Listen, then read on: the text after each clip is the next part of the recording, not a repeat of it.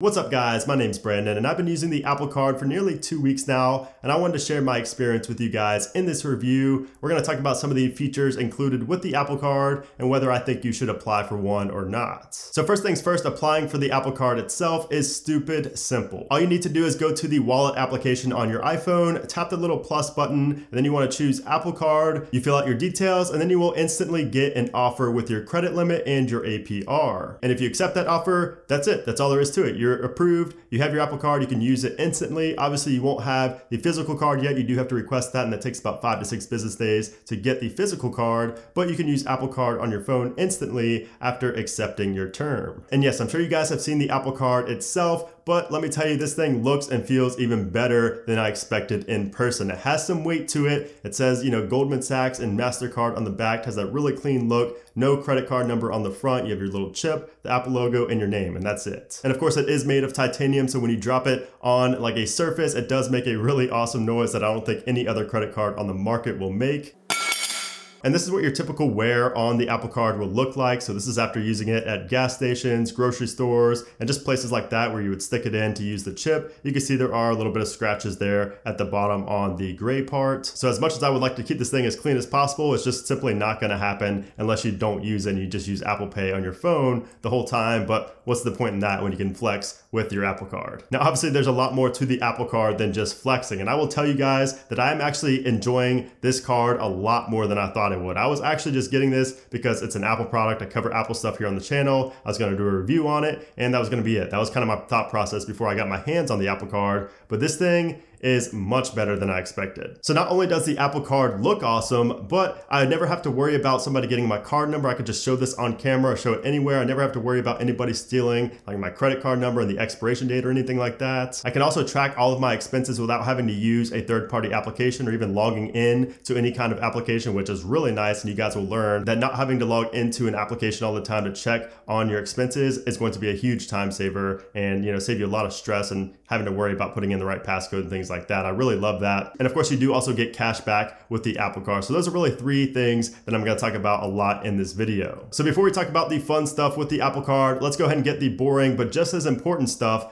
out of the way first. So one of the big selling points with the Apple Card is that there are no fees. Now, of course, if you do make a late payment, which I recommend you guys all pay off your cards early, but if you do make a late payment, of course, you will pay interest, but there are no like late fees, no annual fees, anything like that, no hidden fees. There's also no foreign transaction fees. So if you were to travel overseas and use your Apple Card, you won't be paying any type of foreign transaction fees, which is nice. Now, like I mentioned earlier, you do get cash back with the Apple Card, and it's actually broken down into different percentages. So you get 3% back on Apple products, you get 2% back on everything else, but that's only if you use Apple Pay on your iPhone and not the physical card. But if you do use the physical card, you will earn 1% cash back on all purchases. So there are definitely benefits to using Apple Pay versus using the physical card. Instead of physically putting it into the machine, if you use Apple Pay on your phone, you will get 2% cash back versus 1%. But of course, not all merchants, not all stores offer that, so you will have to use the physical card sometimes. Now, since MasterCard has partnered with Apple on the Apple Card, you do also get the MasterCard benefits. And you can see here the benefits are actually pretty simple, nothing really too amazing, but you get theft protection, theft resolution services, shop runner, MasterCard travel and lifestyle services, priceless cities, priceless golf, and one fine stay. So if you're looking for a card with benefits, the Apple Card is definitely not going to be for you. It definitely offers a lot less in terms of benefits and cashback and pretty much everything than any other card out there. So you're not going to get travel or rental car insurance. You're not going to get cell phone insurance. You're not going to really get any kind of insurance or any major benefits with the Apple Card. And like I mentioned earlier, the cashback is pretty much equivalent or lower than your typical credit card's cashback system. But again, the big benefit of having the Apple Card when it comes to cashback is that you can actually use the cash instantly. You don't have to wait like another month to use it. You can use it instantly, and you could use it just like with Apple Pay. You just tap on Apple Cash and use it just like you would any other credit card. So if you're really big into credit cards and you like having a lot of credit cards to use for different places to build up your benefits, the Apple Card is definitely not for you. This is not a card that you're going to want to get just to build up on benefits, because there's really no major benefits with the Apple Card. But most of you guys probably don't have a ton of credit cards that you use at different places just to build up benefits and insurance and things like that. So the Apple Card does shine in multiple other areas. And those three areas are security, simplicity, and simplified expense tracking. And unlike traditional credit card providers, Apple doesn't know what you buy or how much you pay for it. But of course, their partner Goldman Sachs does have access to that information, but that is secure and they're not going to sell it to marketers or advertisers or anything like that. Now, the Apple Card doesn't have any numbers on the credit card itself, but even if it did and someone got your credit card number, they wouldn't get very far with it, because Apple also has a one-time unique dynamic security code put in place on the Apple Card. So basically the CVV code that you usually find on the back of your credit cards actually changes after every purchase. And that makes it nearly impossible for somebody to make fraudulent purchases using your Apple Card. So basically, in order for somebody to steal your Apple Card's credit card information, they would not only need to steal your phone, but they would also need to steal your either fingerprint or your face for Face ID to be able to get into the wallet application and get access to all of that. So the security with the Apple Card is top notch. So if you go into the wallet application and click on the three dots at the top and go down to card information, you will see it does ask for your Face ID or your Touch ID. And from there, you can see your name, your card number, your expiration, your security code, and your network. And if you wanted to request a new card number, all you have to do is simply tap the request new card number button right there, and you will get a new one instantly. And then if we go back, you can see all of your credit details there as well, your scheduled payments and things like that. The wallet application is really nicely laid out. And of course, my favorite thing about the wallet application is just how simplified it makes your expense tracking. So expense tracking is super simple with the wallet application. Of course, it's built in to your iPhone. It's a default app, so you don't have to download another app. You don't have to log into anything. It's just there. And the first thing you see inside of the wallet application is your Apple Card right there, which actually has a gradient of different colors that changes based on where you spend your money. So it breaks it down into categories, and those categories are color coordinated and they make different colors on the card, which is actually pretty cool. So you can see my total balance right there. You can see my total available, my monthly activity. If we tap on that, it actually shows, our monthly spending for August 2019. In this instance, it shows our daily cash.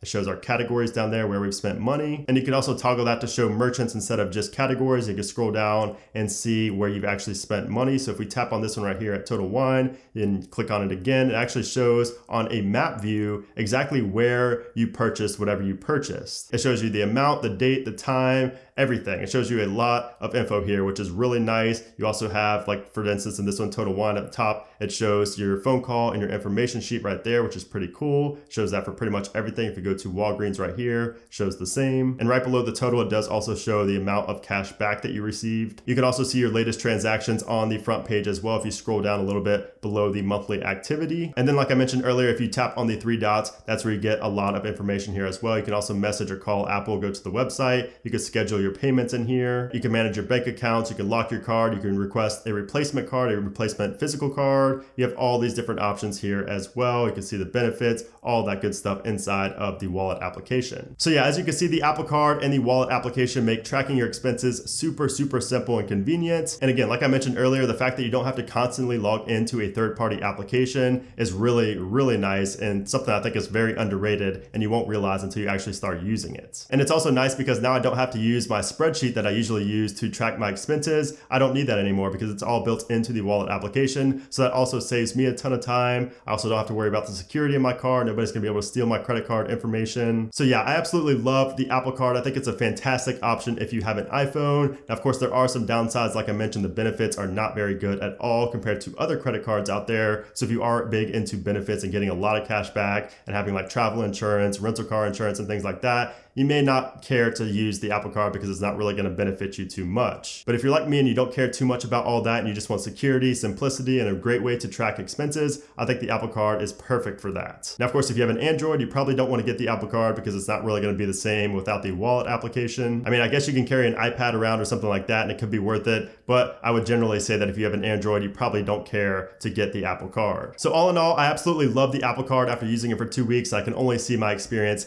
getting better as I build up more cash back and start to use it a lot more. I think it's yet another Apple product that's going to be a winner, very similar to the AirPods. A lot of people made fun of this at first. It's going to end up being very successful, just like the AirPods. And like I mentioned earlier, just pay off your balance every month. Pay it a little bit early. Don't pay it, just on the due date. Pay it early, get it paid off. That's really the only downside to even applying for the Apple Card, is if you don't think you're going to be able to pay it monthly. But if you think you can pay monthly, you know, the amount that you spend, I don't see any downside in applying for the Apple credit card. So yeah, let me know what you guys think about the Apple Card down in the comment section below. Do you have one? Are you going to get one? What do you think about it? What do you think about the benefits, the cash back? What do you think about the security? Tell me what's most important to you and what you're enjoying most about the Apple Card down in the comment section below. And if you're against the Apple Card and you don't want to get one, let me know why down in the comment section below, because I can't really see any major reason not to get the Apple Card if you could pay off your balance every month and not have to deal with those high APR rates. So if you guys enjoyed the video, I would appreciate it if you gave it a thumbs up. Also make sure to subscribe so you don't miss any of my future Apple related videos. But anyways guys, thanks again for watching the video, and I'll see you soon.